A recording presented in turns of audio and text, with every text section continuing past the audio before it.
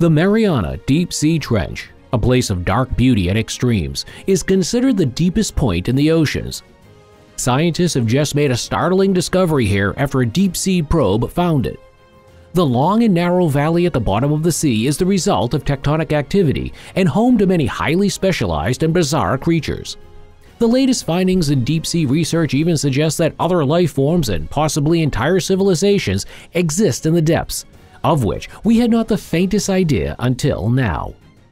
Scientists who sent a state-of-the-art deep-sea probe into this remote abyss stumbled upon something unexpected and disturbing.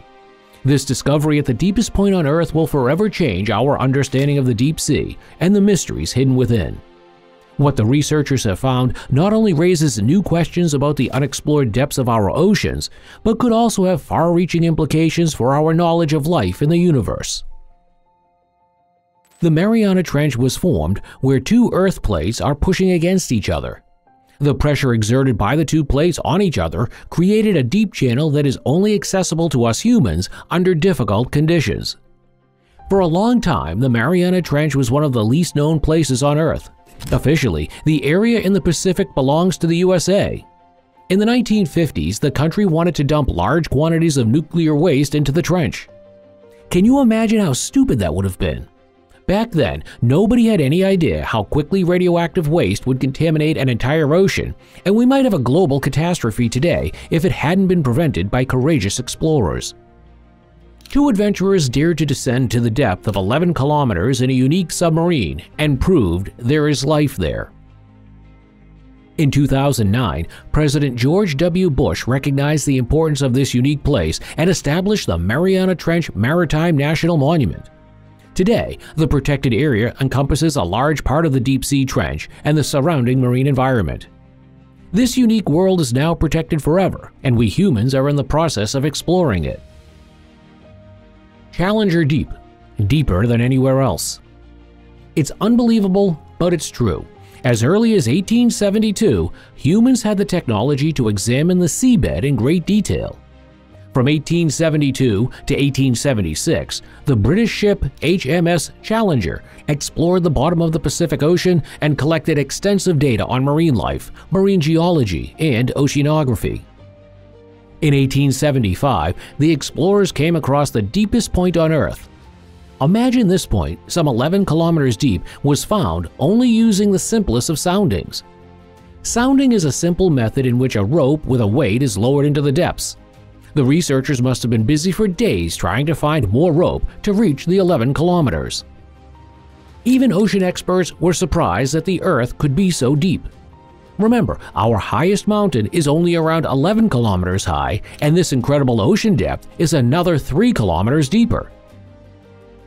To date, the Challenger Deep in the Western Pacific Ocean is the deepest known point on the Earth's surface, although several other deep-sea pinnacles have since been found.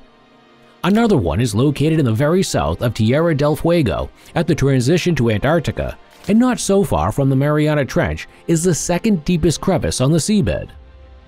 The exact depth of the Challenger Deep has been remeasured several times over the years and adjusted once again using the latest measuring methods. Officially, it is now around 10,984 meters. This depth makes the Mariana Trench a real challenge for science, but it also appeals to our curiosity and our urge to explore. We humans want to know what is going on down there. Off into the depths. The divers among you know that we humans have a problem with our respiratory organs and blood gas even at shallow depths. Only the best divers in the world go to the depths of just 200 meters below the surface. And now, remember that the Mariana Trench is 11 kilometers deep. The oceans of our planet are far from being just endless spaces filled with water. They are complex habitats with layers and zones of vegetation. The epipelagic zone, also known as the sunlight zone, begins at the surface. It extends to a depth of about 200 meters and is the area where the sunlight is still strong enough to allow photosynthesis. This is where we find the greatest diversity of marine life, including most marine animals and plants. Below this lies the mesopelagic zone, which extends from 200 to around 1,000 meters deep.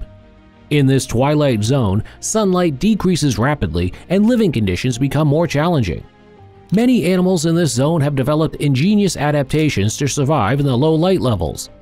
A fascinating example of this are bioluminescent organs. Even deeper, in the bathypelagic zone, which ranges from 1,000 to 4,000 meters, there is permanent darkness and silence. Life is sparser here, but it still exists. The mysterious and little explored world of the deep sea begins at this threshold. Only submarines and specialized diving equipment can reach these depths, but it remains a challenge as the immense water pressure pushes technology to its limits.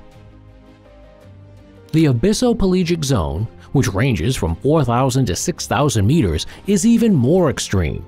There are no vertebrates here, and the inhabitants are mostly simple organisms such as sponges and sea cucumbers. Temperatures are close to freezing point, and the pressure is enormous. The deepest zone is the hadalopelagic zone, which can only be found in deep sea trenches such as the Mariana Trench. This zone starts at around 6,000 meters and extends to the deepest known points in the ocean, such as the Challenger Deep in the Mariana Trench. This zone is the least explored, and the conditions here are extreme, almost zero light, freezing temperatures, and a pressure so strong that only a few specialized life forms can exist. The ocean is truly a kaleidoscope of habitats in which we only have explored and know about 5%. So the last secrets of this Earth lie in the depths. What lurks down there?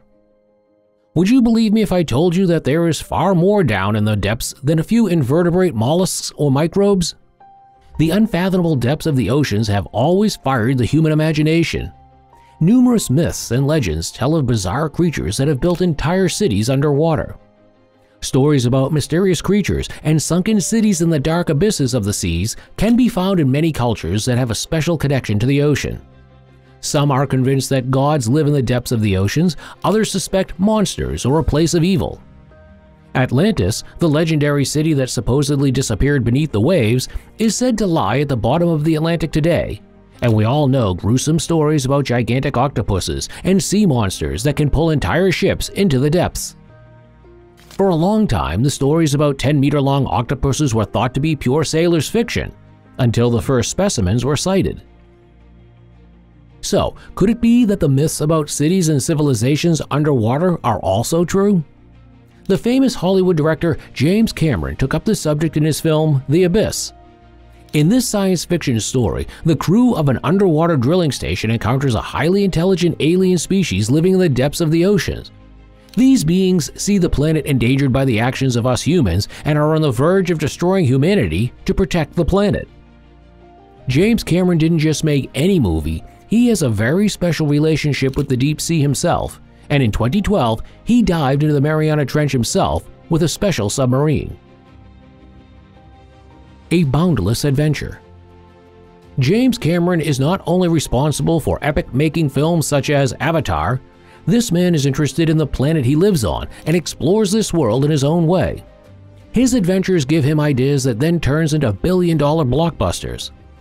With his specially designed submarine, the Deep Sea Challenger, he reached the deepest point on Earth alone. This solo dive was the first of its kind since the historic dive of the Trieste in 1960, when Don Walsh and Jacques Piccard became the first people to reach the bottom of the Mariana Trench. The Trieste expedition opened the door to a new era of deep-sea exploration over half a century ago. Walsh and Piccard proved that there is not nothing down there. There is life. At the deepest depth, the two saw a fish, and on the way down, many creatures appeared in front of the meager light of their submarine. No one had thought this possible at the time. Life in these depths, without light and without warmth. But it is possible, and this discovery must also make us realize that life can exist in space on distant planets and moons under conditions we cannot imagine. Cameron's dive expanded this understanding of the deep sea once again. He collected important data and samples and filmed the deep sea environment, turning it into a unique documentary.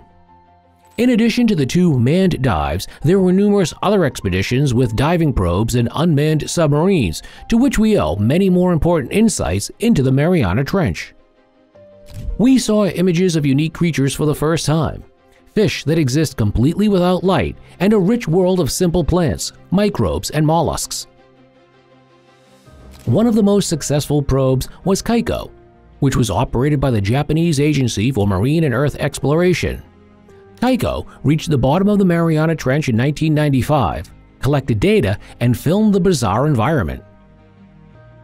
Nereus was a hybrid underwater vehicle that was on an autonomous and remote-controlled voyage of discovery in the Challenger Deep. We have Nereus to thank for detailed maps and high-resolution images of the seabed. Beautiful and bizarre life in the deep sea. Do you now have fantasies about the monsters and scary creatures romping around in the Challenger depths? I have to disappoint you for the most part, because the gigantic deep-sea octopuses and sea serpents live in much higher levels of water. Nevertheless, the deep has a bizarre fish to offer. The deep-sea anglerfish, or Melanchoncetus, may not be a meter-long monster, but this creature is probably one of the ugliest and most devious creatures of the deep sea. In complete darkness, the predator uses a small light on the angel-like head appendage. The light switches on whenever the deep-sea angler is hungry. The next meal is automatically lured in front of its huge jaws, and the fish only needs to snap. Lineworms are the largest known single-celled organisms. These primitive life forms with the Latin name Xenophytophores form complex structures and are probably among the oldest living creatures on Earth. Equally fascinating are deep-sea shrimps in the genus Rimicaris, which live near hydrothermal vents and feed on bacteria that use sulfur compounds as a source of energy. Subscribe to the channel now and never miss a new video.